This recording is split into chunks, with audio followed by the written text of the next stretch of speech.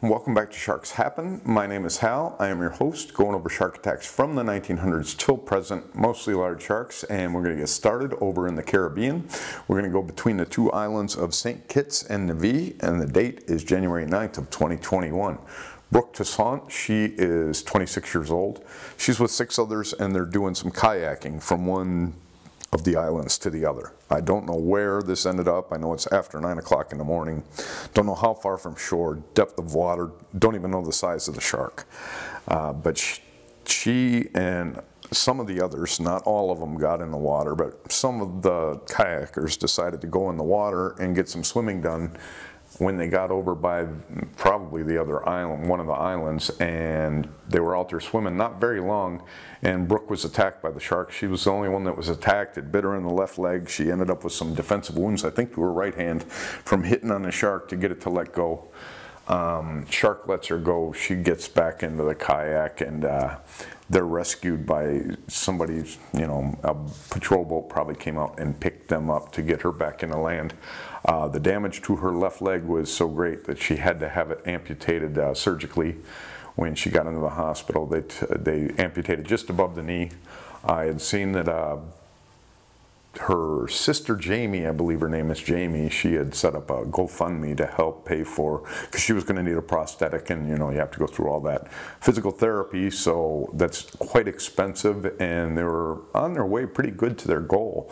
One of the stories I saw said they were looking to raise $100,000, and that she had already raised $38,000 of that, but that was a story from, I think, months ago. So hopefully she makes it to her target. She doesn't end up any financial difficulties, because getting over a shark attack alone is just bad enough. So that's our story of Brook Toussaint. I'm going to have to put this down as not an attempt to predate. Okay, we head over to Hardwick Bay, and that is in Spencer Gulf. That's in Australia. The date, May 29th of 1999. Tony Donoghue is 22 years old, and he and some friends are out at the beach, and he decides he's going to go do some windsurfing shortly after noon. About 12:15, his friends say that he had left out and started windsurfing. The next time anybody sees him, a friend of his, Mr. Laurie, looks out, and he says that he saw him out at about 2:30, but he was so far out, he was just a speck. He was very small, so he had to be quite a ways out. And then by 5 o'clock, none of them had seen him return to the beach. So what they did was they did a little search of their own up and down the beach to make sure they didn't see anything of his, or that he had came up in the shore somewhere else. So they searched the beach really quick, and they can't find him. So they go ahead and they immediately let the authorities know, and now a search is launched. It sounds like hours later on the same night, about 2 miles south of where he was last seen windsurfing, they found his board. They didn't find the harness with the board. They found the board, like I said, 2 miles down. About 2 miles further south from there, they found the harness, and it had markings of serrated teeth scratches from an attack. And then about 1.5 miles, it sounds like, down from the beach where he disappeared. So closer to where he disappeared, they ended up finding his wetsuit, and that also had the markings of an attack. The coroner they launched an inquest, and the conclusion was this was an attack and that he died due to a shark attack. They said it would be a great white shark by the scraping, scratching V's that are in the clothing and on the gear that he had. So we're going to put this down as an attack and a predation by a great white shark. We're not sure of what size. Okay, now we're going to head over to Black's Beach. That's in Queensland, Australia, and the date on this is November 30th of 1984. Nicholas Boss is 16 years old. He is amongst a group of 120 students and 9 teachers that are at this annual Christmas celebration where they all go down to the beach. They ended up, the group ended up renting 10 kayaks, I believe it is, 10 jet skis, and a windsurf board. And there was about 60 students. 60 of the people were in the water when this took place. On one of the catamarans was Nick Boss and 3 of his friends.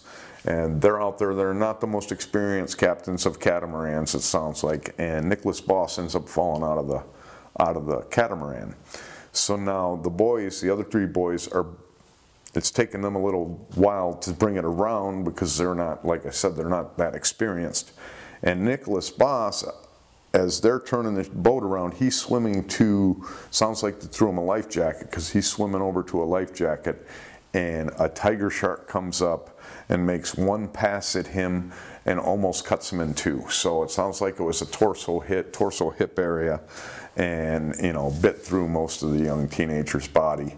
By the time the other 3 boys got there, he was already unconscious. They pulled him up onto the boat, took him into shore. There was a doctor on shore, but there was absolutely nothing he could do. He said that he had lost a major amount of blood. So Nicholas Boss ends up passing away. They don't say what size tiger shark this is, but it's got to be pretty big. You think 10, 12 footer. At least to be able to do that to somebody, to almost bite them in half like that. It's got to be a pretty big one. So we're going to put Nicholas Boss down as an attack, not an attempt to predate, fatality by a tiger shark. Okay, now we're going to head over to the Bahamas. We're going to go to Tahiti Beach, which is Elbow Cay. The date on this is January 6th of 2015. Lacy Martin, she is 34 years old. Her and her husband, they're out doing some snorkeling. They're off their catamaran, so they're 120 yards from shore. Their boat is sitting, and they swim around prior to 4 o'clock a while, and then they get back on the catamaran. It's not very deep water. It's 6 to 8 feet deep where they're at. Like I said, 120 yards from shore, and at about 4 o'clock or shortly before, they get in the water again, and they're swimming around again. Now, Lacy's on one side of the catamaran, and this is a 44-foot catamaran, so it's probably pretty wide. She's on one side of it, and her husband Britt is on the other. And she's swimming after, she said, a stingray, I believe it is. And suddenly she's grabbed by the torso and shaken, not once but twice. So it sounds like the shark bit her and shook her, and then bit her again and shook her again. So this is what I'm getting from what I'm reading. And it quickly let go and went on its way. Well, she makes her way back to the boat, and when she gets near the boat, she calls over to her husband and says, "I've been bitten by a shark." Now, Britt, he had said that she had said it so calmly that he did not think that she was serious. He thought she was joking. He swam around to her side of the boat, and she was now making her way up the ladder onto the boat, and he could see, he said she was missing half of her back. So the shark did some damage to her. On her way up the ladder, she ended up passing out and fell back into the water. He got her up and got her into the boat and took her in to get her help. She ends up surviving this attack. She loses flesh from her back, from her arm all the way down to her pelvis, and that's just a major, major injury for a really quick attack like that. It sounds like this was, seconds, maybe 10 seconds, 20 seconds, and the attack's over. It's not one of these where the shark grabs you and takes you off. Really quick attack on her. Maybe the thing was in the area hunting and bit her because she was swimming after its food. They do like to eat those, so I don't know. But she ends up getting in. She survives the attack. Gonna have to go through, probably a ton of skin grafts and a ton of recovery, but at least you have your life in that situation. They at first assumed that this was a tiger shark, but then when they got her in, they got a tooth fragment out of her wounds, and they said that this shark was either a bull shark, the upper tooth of a bull shark, or it was the upper tooth of an oceanic white tip. Like I said before, a lot of these teeth in these sharks are similar to where, like the megalodon, you aren't going to be able to see a tooth and just say what shark it is. I mean, a great white shark is just a bigger tooth. It looks like a giant mako shark tooth. So the teeth look similar, it's just bigger. So that's the same thing with megalodon to a white. And it might look similar, but mako and a white, when you're looking at their face, they don't look the same. So it's hard to tell by these teeth, shark to shark. So they narrowed it down to the two. I would say probably the bull shark because, 6 to 8 feet of water, 120 yards from shore in the Bahamas. I don't know how often they see oceanic white tips, in that shallow water, in that close to shore. They're usually farther out in, deep sea, at least 60, 50, 60 feet. So who knows which one it was, but she ended up getting pretty thrashed by the shark. I would say it was probably at least 10 feet to be able to just swing her around like that twice and do that kind of damage. Had to have a pretty big wide bite mark to be able to do so. And not only that, but has to have some weight behind it to be able to thrash a person around like that. You can't really be lifted up by the mouth of a 5-foot shark and shaken around, not an adult human. That's not going to happen, not even with a great white, I don't think. So had to be a pretty sizable shark. They don't know what size.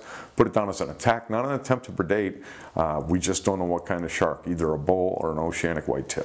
Okay, now we're going to head over to Lake Huron. That's part of the Miami Lakes in Queensland, Australia.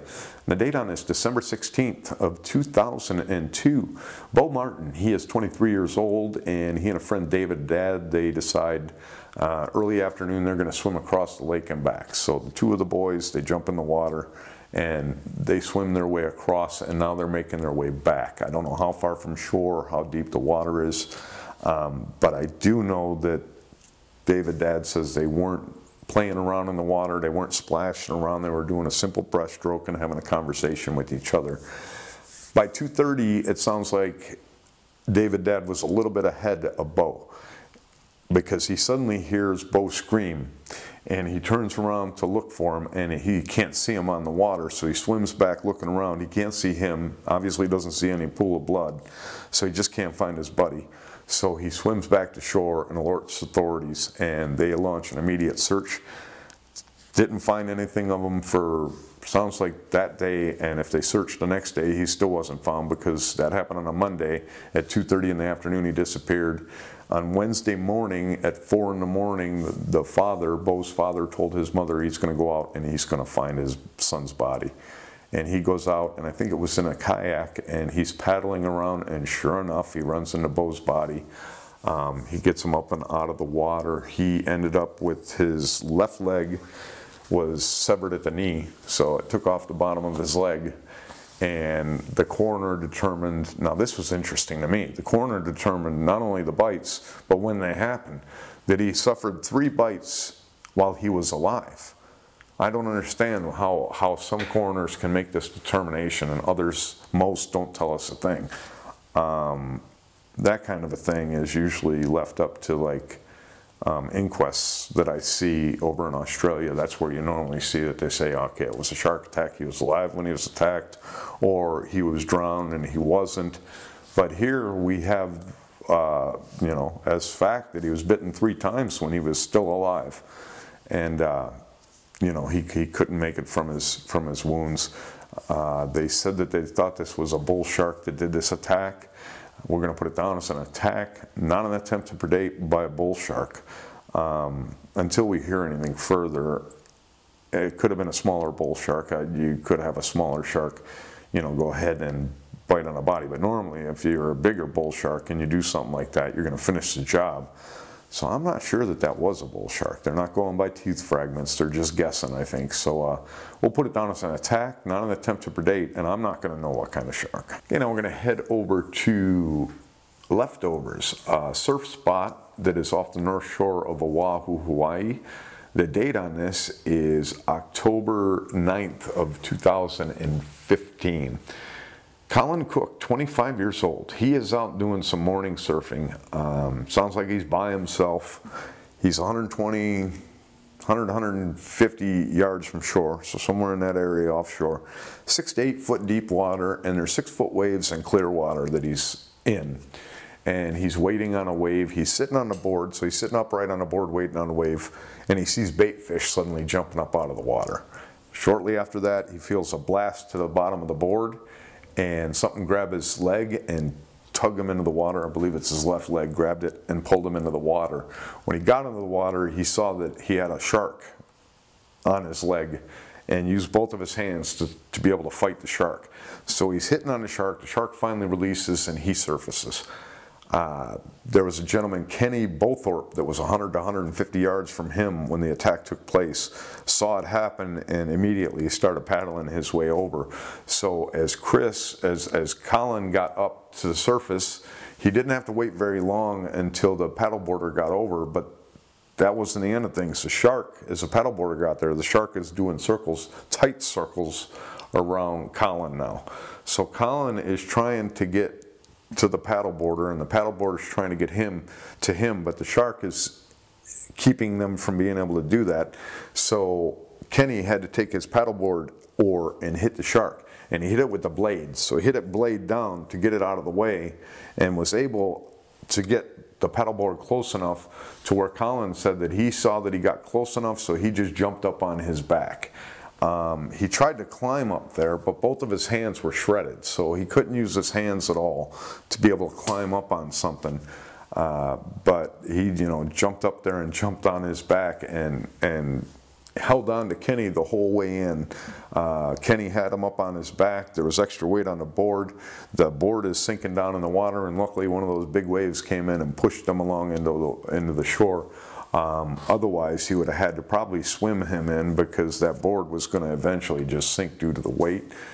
So he gets him in. He ended up having his left leg severed low. So it was below the knee where it was severed, but there was damage obviously above there, because they ended up surgically amputating just above the knee. And he had very bad, I mean, both of his hands had very bad wounds to him, so much so that Kenny was surprised that he was able to hang on to him the whole way in like that because of the state of his hands. So, a tiger shark that got a hold of him, we're going to put it down as an attack, not an attempt to predate by a tiger shark. They said it was 12 feet long. Okay, now we're going to go back to 1954, and we're going off of Singapore, about 100 yards off of the shore, and about 20 feet deep water. It is very turbid water, and visibility is 1 to 2 feet. You got a Navy diver. He is down there, and he is retrieving bags of opium, packages of opium. Obviously, smugglers had dropped it in there, and he's retrieving them, giving them to the police. So the police are there. He's diving down, bringing up the opium for them, and one of the times he's down, he's attacked by a shark, and he's attacked by a shark brutally. He ends up getting out of the shark's mouth and gets himself to the surface, but from what I see, he pretty much passed away on the surface. He had a massive wound to his abdomen, to his buttocks, and to his thigh, and he did not make it. That was, just a terrible attack. I can't tell which is worse, to be on, having a vacation, having a great time, doing what you love, like surfers, and then being killed when you're out there, or being maimed, where it just, you're never going to be the same afterwards, or doing your job. They both seem to have, I just can't get my mind around either one of them, to where your great fun is ruined and your life has changed, or your job just, it's a hazardous job to begin with, and you have all these hazards, and he was wearing like a closed circuit breather and things, so you have all kinds of things that could go wrong, but you don't normally have to worry about being eaten while you're at your job. So I can't tell which is worse. Maybe you can tell me in the comments which you think is worse, being attacked when you're working, or being attacked when you're out there having a good time. I think both scenarios just suck, but the working thing, man, it sucks to have a bad day at work. I remember when I was a machinist and I'd have a bad day. Oh, it was just awful. Not just for me. I'd make it bad for everybody around me. And that's the truth. I'm very hard on myself with things like that. So I wanted to go over those. I'm not going to have a show tomorrow. We're going to have another show on Friday. I'm going to be busy tomorrow, but Friday we'll have another show, and that'll conclude Shark Attack Week. And we'll pick up next Monday. So we'll get 4 Shark Attack shows this week. Tomorrow I'm a little busy, but I'll be back after tomorrow. I'll be back Friday, and then I'll be back Monday after that. So until then, if you go in that water, you are much more afraid of those sharks than they are of you.